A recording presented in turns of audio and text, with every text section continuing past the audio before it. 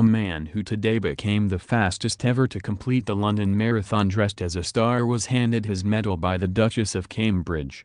Kate gave Michael Law a shining smile as he crossed the finish line in his out-of-this-world costume. The princess was initially baffled as she could not see a way to put the award round his neck. So she draped it over the point at the top of the outfit, saying, "There you go, I might just put it there." "That's fantastic." Plucky Michael, 33, from Brentwood, Essex, was running for St. John's Ambulance and bumped into the Royals 3 times. At 10 miles Prince William asked him, "Aren't you hotting that?" as he steamed through the opening section of the 26-mile race. Then at 22 miles he saw Will again, before finding the Duke and Duchess of Cambridge with Prince Harry at the finish line on the Mall. Kate told him, "Congratulations, I can't believe you caught up with us." Michael ran in the Boston Marathon on Monday and dedicated his fresh triumph to close friend Indira Jayasuriya, who died in November from cancer.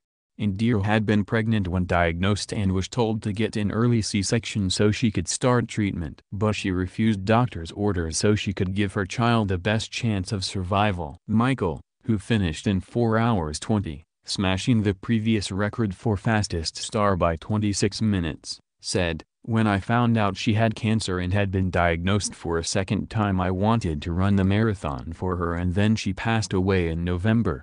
She used to say to me, 'You were a star.' Everybody was so happy to see me running along the course, and I could see kids laughing as I went past." When I saw William earlier in the course, he said, "How hot does it feel in that costume?" And I told him, "Pretty hot." "It's amazing I've broken the record. I would have liked a faster time, but after the Boston Marathon I had to pace myself. My legs were screaming at me earlier, but I'm not too bad now." Kate also handed a medal to Neil Hunting, running for the royal family's Heads Together mental health campaign. Beaming, Neil told her, "I need a beer," as she laughed and congratulated him on his run. "Neil, a travel agent from Ipswich," he said. "She asked me how I was feeling. I told her I would be better in an hour when I had a beer. She said, 'Well done. Great to see you're running for Heads Together.'" The royals then headed on to a Heads Together recovery station where the campaign's official triumphant runners were getting massages. Earlier, Prince Harry had taken on the role of royal hugger-in-chief as he joined the Duke and Duchess of Cambridge to cheer on runners at the start of the London Marathon.